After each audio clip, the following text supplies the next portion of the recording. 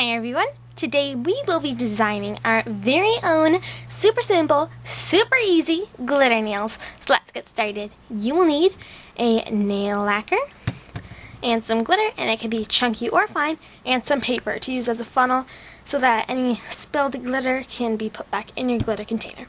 So all we have to do is make sure your nails are nice and clean and clear of nail polish, and then take your nail lacquer and brush some on your nail. You can add a generous coat so all the glitter sticks. Then cover it back up. Then pick out whatever color of glitter you want. I'll just be using pink. And then all you have to do is just sprinkle it on and dump it on like that. Doesn't matter if any spills. And then you just tap it like that just to make sure it is all off. And then you just wait for the nail lacquer underneath to dry, and you can repeat that all the way across all of your other nails.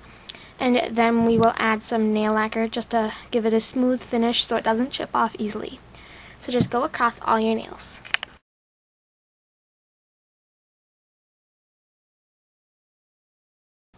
To do your funnel, all you have to do is just take everything off your sheet of paper, which is going to be your funnel. And you just kind of pick it up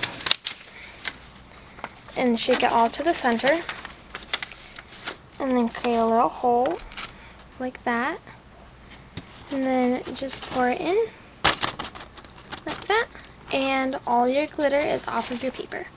So I repeated in rainbow colors all the way across my nails. These two probably look the same, and these two probably do too, but they're not. It's pink, orange, green, blue, purple, and there's no smudges, and if there is, you can't even tell because the glitter is in all different shapes and sizes.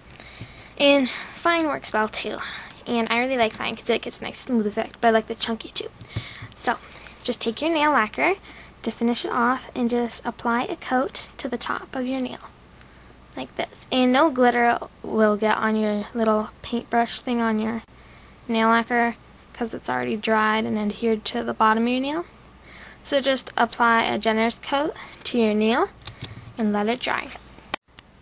And depending on how much glitter and how much lacquer you put on your nails, you might need to put some more lacquer on just to ensure that your glitter stays and it has a nice and smooth surface.